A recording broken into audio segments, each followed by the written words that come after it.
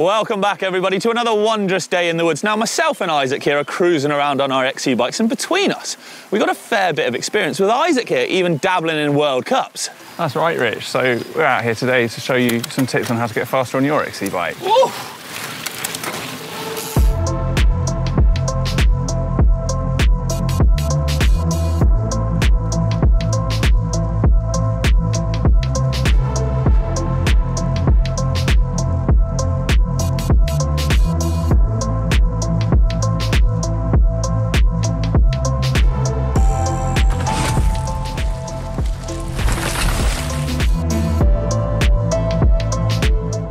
This first one we're going to kick off with is free speed, isn't it, Isaac? It's, well, sadly not quite free.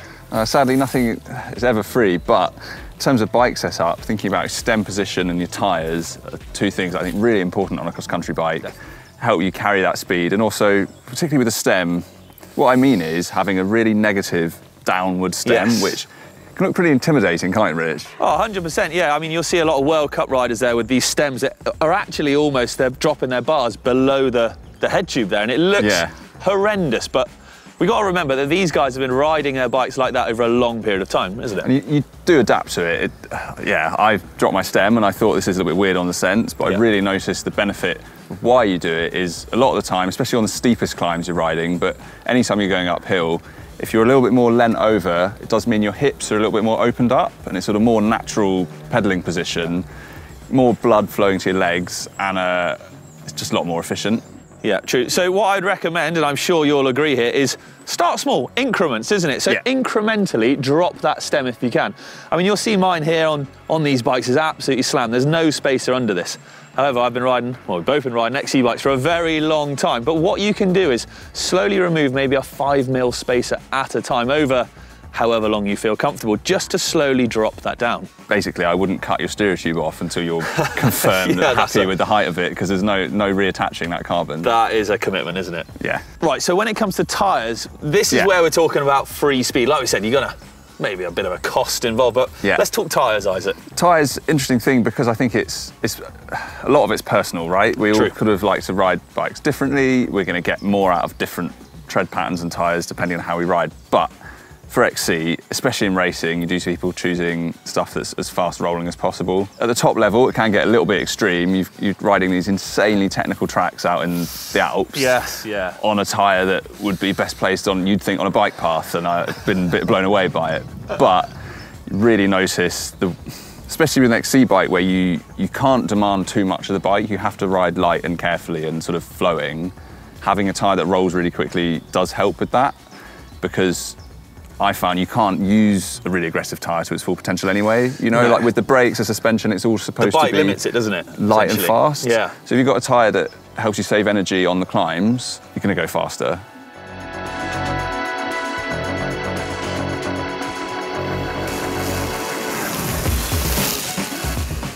The main thing that I've learned over the last few years racing cross-country is sort of how to make the bike work for you and where to attack the trail and where to save energy. What I mean by that is identifying the kind of rest points in the trail and the points that you can attack and then make a big difference to your overall speed. So a lot of descent and stuff like that, you're not going to be able to attack them on an XC bike like you would on a more aggressive bike. So just taking that time to chill, rest, take a few deep breaths, maybe shake your legs out.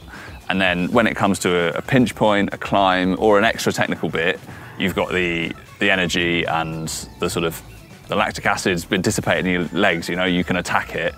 And that sounds quite sort of racy and sciencey, but actually I find is really, really useful when I'm just out riding on an XC bike. A lot of the stuff translates across.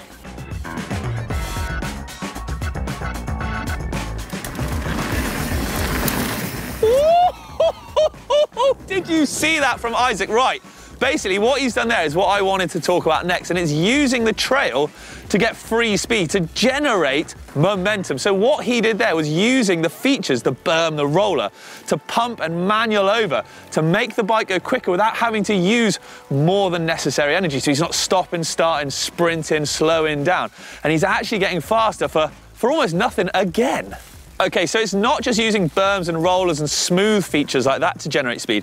It's thinking when in a trail you can actually take a break and use it to generate speed as well. So there might be sections where it's quite rough and rocky and rooty, and you could maybe back off and skip over the top, or even bunny hop and jump, rather than slowing down, banging your way through and then having to get on the gas again to sprint, like what Isaac was saying earlier.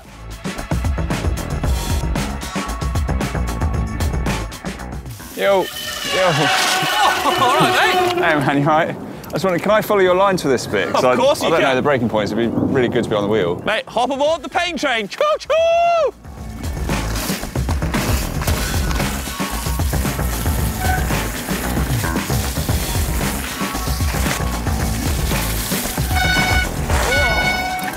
How was that, mate? Oh, cheers for that. It's really, really good. Ah, no worries. I think it's actually a great tip there, isn't it? Following other riders, potentially faster riders, to kind of see where they go and what they do, especially on a cross-country bike. You know what I mean? Like both sort of literally on a trail and just being exposed to faster riders in the sport as a whole, or if you're out in the woods or at a race, just sort of seeing how people do stuff, how they execute their riding, where they're pressing on, and literally just where Rich is braking on the trail is super helpful. Yeah, I agree. I think especially if you're new to cross-country, right? So if you're new to riding an XC bike, it can feel very alien. The type of bike, the travel, the tyres, just the whole combination. So if you go out riding with a load of XC buddies who've maybe been doing it a lot longer, you actually sort of realise the true potential that that bike might have.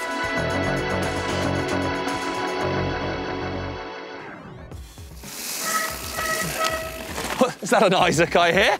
I think it was.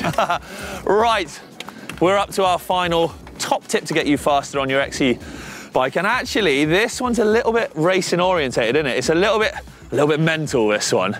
Yeah, mental game obviously so important in racing, but any bike riding, sometimes it's quite hard, I guess is what we're saying. And obviously racing brings that out, but just when you're out on a ride, I don't love suffering up hills, you know, but you have to turn that around into it being, it's every hill you ride up is like makes the next one easier kind of thing. Exactly, yeah. So I think basically XC is not fun until you've done, like you're finished, and then XC is fun, right?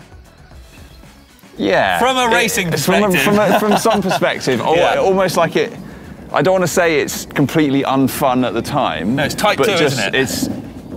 If you are finding it hard, that's all right, because it is. Yeah, you know, 100%. And I get that in a race sometimes if I'm being beaten, and that's hard to take you sometimes, you know, and you think, oh, I can't do this, I want to stop, oh, they've dropped me again, and it's like, well, that's just how that's what it is, and you know, and like, that's fine. Yeah, like, it's like if a course is tough as well, right? So if it's got a horrendous climb in it, or, I don't know, you're a bit nervous on a sketchy descent, and you're just finding it a bit tough, but that, you know, that is what it is. So I suppose our top tip here is to just remain positive, kind of know that it is going to be a challenge. Exactly. XC is going to be a challenge, like, let's face it.